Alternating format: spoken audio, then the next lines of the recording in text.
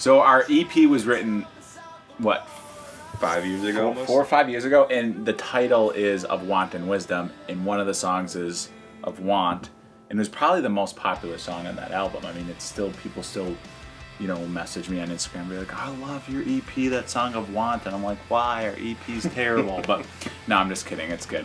It was progressive too. Yeah, it was Interesting good. life. Yeah, I don't know what we're talking about, but Of Wisdom was a song that we decided, like, you know, we should kind of tie in the last record into that. And Of Wisdom's about just kind of being this place where, like, you know, continuing down that path of hope and saying, like, you know, I can't necessarily see what's in front of me. There's a lot of things going on in my life that I have no control over, but I'm going to continue to run towards the success and the things that I have chosen to do.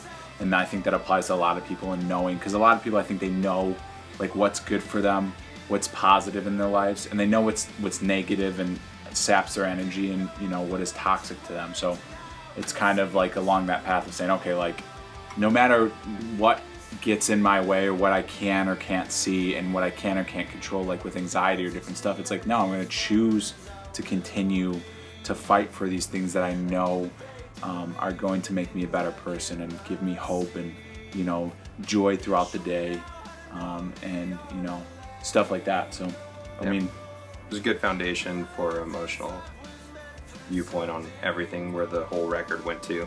So ending basically with that song as an actual, like, song, it was a very good, I guess, progression to end it on, with all the lyrics that was written out for it, especially relating back to what the song was in the EP.